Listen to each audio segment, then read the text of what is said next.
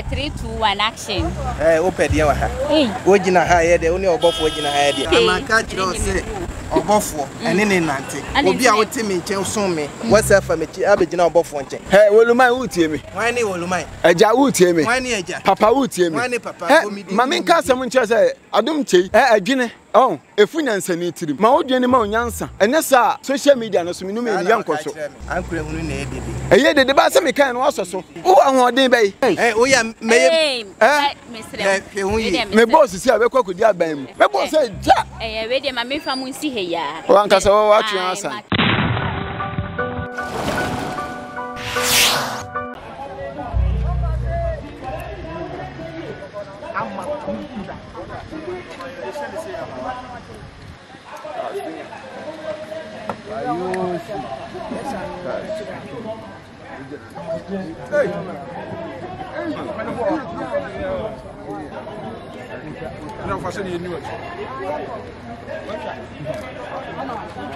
Ebisi afọ ma mesan so emamo akwaba biem enfamba on Media Ghana TV ye papa ejako ne birthday celebration no asia na yeda so wonene me ba ha se die mani ehu die on media hwefo anya asem ketoa mani etwa ye papa Reverend Obofour ene ye papa Prophet Adom Kyei dia na weni minim se yomo se nyomo nti mabomode ache omo e de agina mente ya chese me konkonsa hima me show mu finfin ntene me omo e ba betwetwe nkombo ne bisa omo se na Prophet Adom Kyei dia ene Reverend Obofour die ejako die omo ne no twaka ben ene omo no ewa ene omotimi abomode tutu anamon aba eye ne birthday ase we ne me start in free hefa Reverend Obofour na say Prophet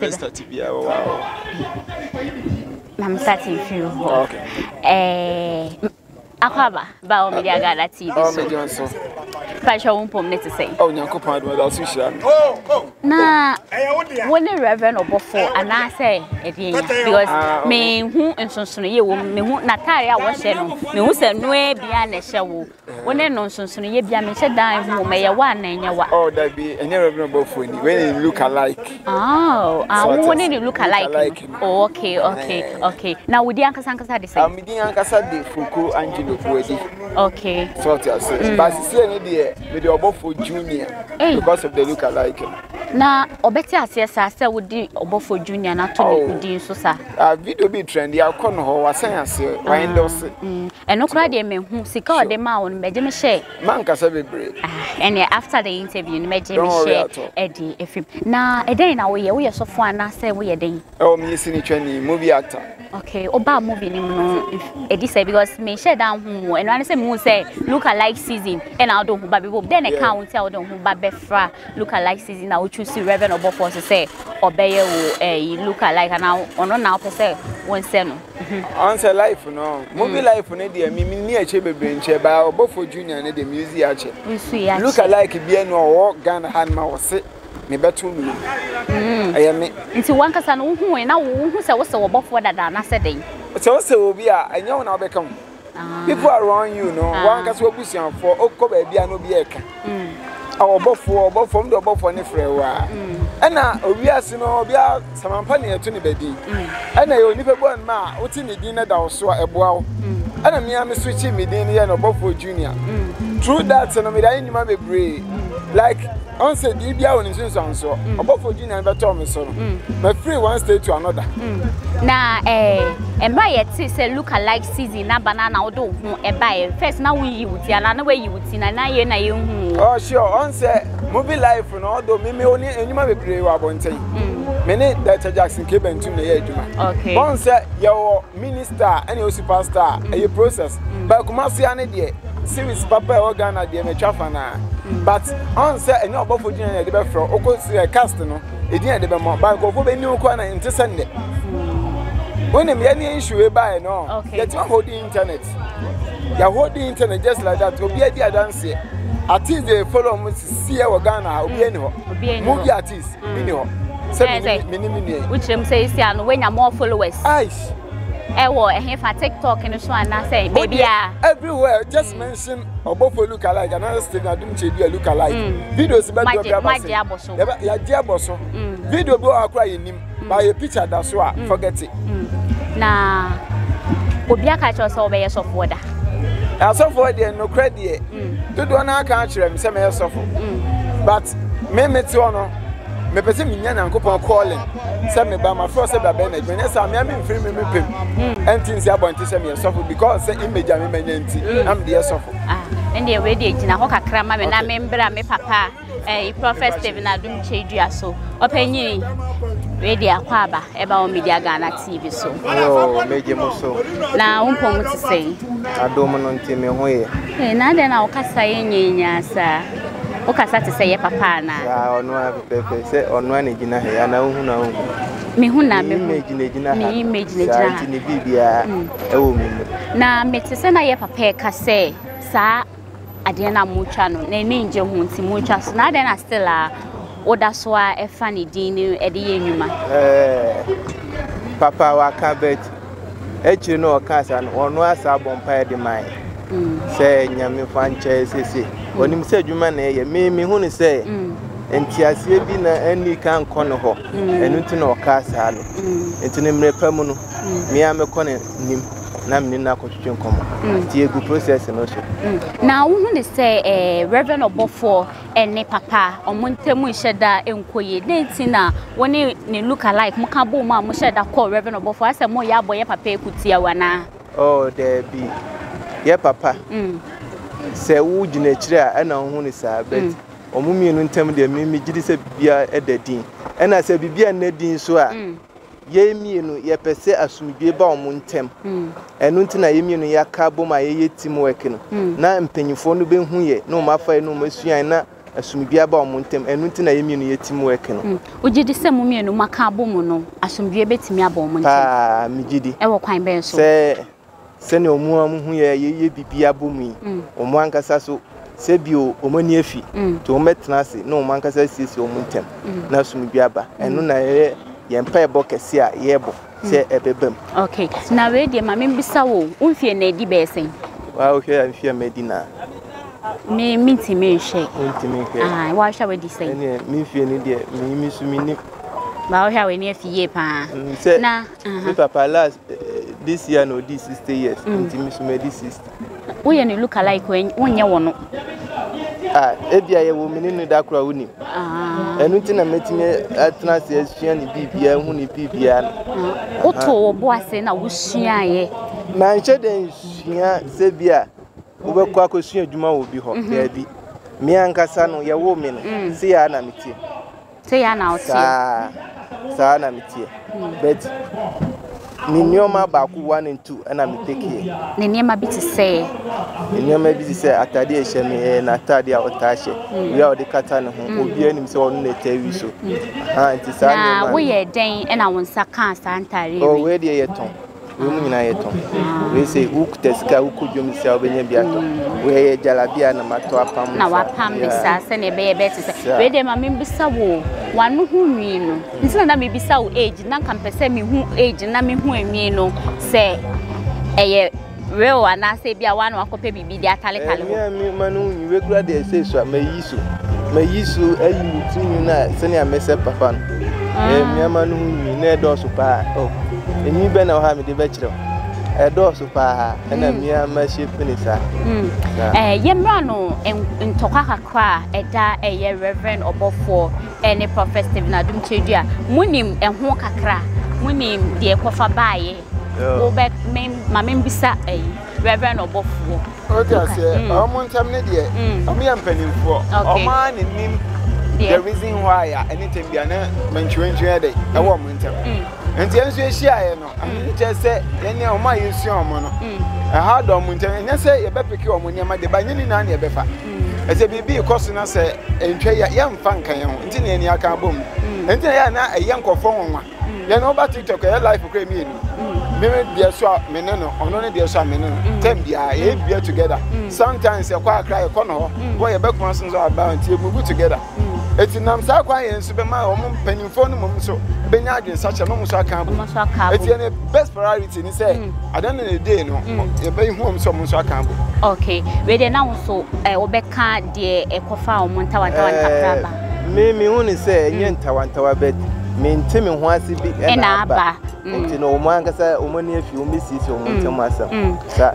ese a train kan na no nkyerɛ sɛ abonti so no embe fankodi because omo mienu nyame ba ko na omo som no nti ena wo se wadwene ye different me so me dey different teacher ni ba ko betimi a kyerɛ ya de beba na wa pass na me ma feli nti asumi se ne obi ate na asem asefa nti no me gidi sɛ Mr. Nasani kitu ebi enye bibia fi ni ho se wo hu se eya Reverend Obofour to shade kese pa dia ma Professor Stephen Adom Chedua eya oka papa penya wa pampe mu apasese ya eya wo feel say oh me dem me feel bad me feel because omumiem nanim de wo montem me nim de wo montem tinu me ntimi nkoso so okay nti me dem me feel bad ya okay na se ya mo call Reverend Obofour ho na amafo bebre na e ka se Reverend Obofour ni sune ne ban ye samwe bi mo koy na mo hu ne sen on se ewiase no so men obi a ana se obi mfa bibi niwa entimi no conclusion se ni ban se no ote okay ana obu on ma obeti asem obon se ni ban se no we de ote ba o men ne hu ni su so ote ase ndi ene e ben no ne hu se ni Reverend Obofour ye ne mafa so ote ase openi pa asem odonipa say issue ni ba any perception say e bibia ti on video na trend the whole ewiase no bi e kan ho asem ti ade ti en ko pa ne chew ba e ko na turn in different way e my dani ani gie my so what you say good ono ana okay ono ana to ne sa frem ana mo ana mo hu say e bia mafom no enti mo be kwa akopa na chew on say beginning video ni ba no e hu sensem bebre media for obi an say no kana asem obo na akwa ko hu caption obi abo no it's an insult eti eni hu ni say ya bibia ti anti e ko for by ni na ye ni video no ba mi ni mi bra ni ye de ye gyina eti ade ni enko pa so mpani for ye che omma ye izu omo edin no e ko ye e ko no so hu ye ni na eja ye ko pa ni che na Agya odane ne se de de ma ye I say why endorse look alike no dey fully in support of me am just say bibia ni a papa say ni say na ko a obebem abeboa so what you say good ebi mo say eye 7 hwehwe ni mu na papa ye no sanse Prophet Stephen Adom Chedua say ne warning e de ma mo say muntwa so no eno nti no no ahyeda ye say ebi monti ase a wono de wasan ase opa eno no ope no e man ka sam cho say ewi ase eti no bia ne the issues si ase no ote na ase papa na condemn me ana papa no sisi no coming out o you okay with it now no Obofour so ti asem no no nso hu ahwe video no say yes ni twafo just ni twafo the anything out na yes kwa obo wi ase no obi de ne look alike aba say wono no ye video da bia every year bia na tena se ehwe ade kai yesu ni na say how much more who nipa wo say wo ya wo chenchenchen say me ho obi afa look alike da bi okay on the say na man say no obi ate ne nyama ase no say asenten and no explain ne ma kire yes what I say okay sisi ana na Prophet Stephen Adom Chedua onye basa and now some of the videos may be called na speaking bad against the image and when you are there in the original so you kopacho okay because the personality I came on me you want to say oh did but now I'm saying here twa funny video ni ntino bibi sa akoso and you want to say you from nti o say ko nti kra main purpose dey abakuma say e be si wa kra let's just say purpose am dey abaha ne some be ko Prophet Stephen Adom Chedua ni sa anete okay beno ma membisa mo adekroti a ne mo ba be pie mu wo eye ejako birthday celebration as because in kami hu ye die in kamone ne sheda ni twaka bia na ni wo twaka bi then see I beka say ni twaka say ye wo sini ni mu na Agya senior man legendary salute team we ye boss ama Kumawood waboa to extent sentie ni aye ba na sisi no sisi ya nya din ni bi no se penni bi ya de no so to ni nsafe no wo se ekọ yeah so what you say what you dey new nyam so dey ekota na kire bibia ka ye ba enso wo ni tua me say you start here no come on us yes everywhere nti ade no nyam sha dey aba nti ani you respect everybody including so be esini twani kwampo dia ada ne chen obi asanse enum ne ye wo nti salutin say this akwanya ba ne nso no watimi nso invite here so what you say okay we no bedemu besina ansana medemu besino mo mienu ya mo tai twitwa skate bi ntim pese mo ye kakre bi mame na mahwefo nso nya hwe ye hwe Reverend Obofour se ne ya woni Prophet Stephen Adom Chedua mo ye story bra Me akasa de meba manfa story am but momo de na mutwitwa na. Yes, we am fa biamba and how the be by. Na manfa bi am che say aim objective e de ba an say be program. Enti say no so when interview. Akasa mama me acapella kakre bi kitwe bi de mesre mara. Kitwe. Me aminka action na say mo manager be ka action. Me aminka. Oh, obetimi aka. Any 3 2 1 action. Open dia wa ha. Ojina ha ye de oni obofo ojina ha ye de. Menene twetwe nko. Ade enkomo se amaka kiro se obofo ene ne nante. Obi a wote me nchen so me. Whatsapp fa me chi abegina obofo nchen. Hey, wolumai utie me. Wani wolumai. Agya utie me. Wani agya. Papa utie me. Wani papa komidi. Mama nka asem nche se adom Kyei. Adwene. Efu nyansa ni tirim. Ma odwene ma onyansa. Ene sa social media no so me no me yankoso. Ankure hunu na edede. Dede ba se me kan no asoso. O ahoden bai. Madam. Oya meye. Me boss si abekwa kodi aban mu.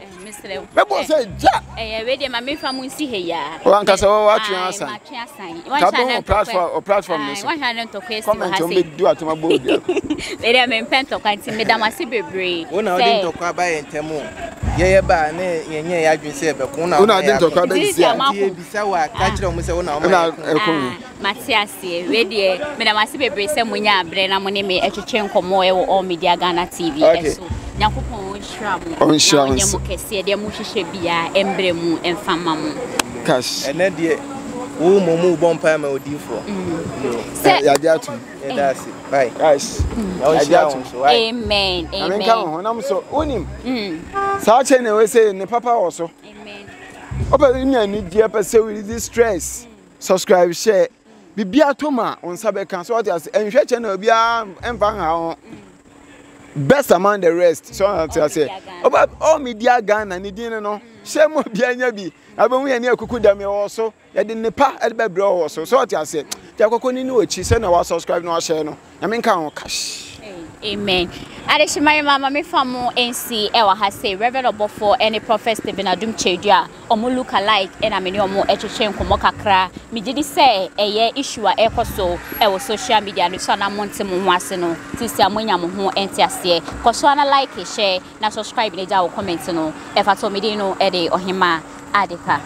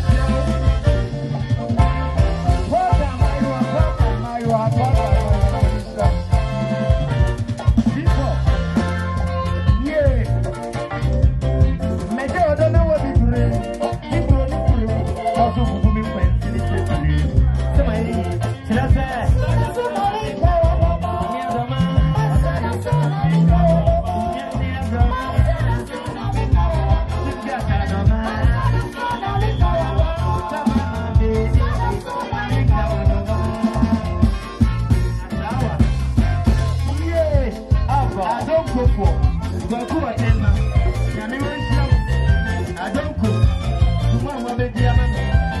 don't